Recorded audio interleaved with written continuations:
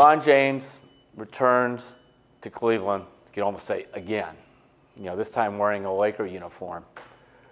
And it's totally different than when he left the last time in Miami to go to Miami. There was no decision show, all these things. Because at that point, it wasn't just Cleveland fans that were very upset with LeBron. Most of the national media thought, even if LeBron wanted to go to Miami, the way he did it on national TV, ESPN, was so self-absorbed. It was just a mess. This time, here's how I feel about LeBron. Fans could do whatever they want. They buy the tickets, I don't. They could cheer or boo, it's up to them. But I look at the fact, LeBron's first 15 years, he played 11 of them here. 11 of 15 years in a Cavalier uniform. Nobody's played more games in a Cavalier uniform ever than LeBron James. You look back at this.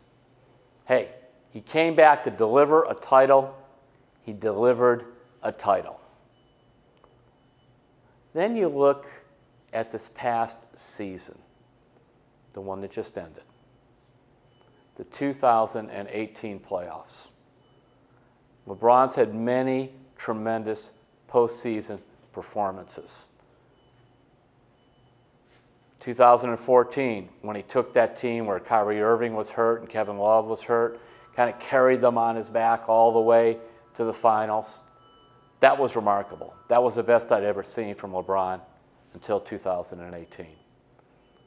I think maybe LeBron knew at that point, probably did, that he was going to be out the door. But he gave everything he had last season, played all 82 games, led the league in minutes played, and then just carried that team to the NBA Finals, winning 2 Game 7s. So, look at that. LeBron James always talks about father time, being undefeated. Of course, you look at him now. He threw in 44 the other night and had 51 points at Miami. He is remarkable. But he is human. And in my mind, LeBron wants to finish his career with the Lakers or whatever. I'm good with that. And I'm grateful that he gave 11 of his 15 years here and he delivered the title that he so longed to give Cleveland fans.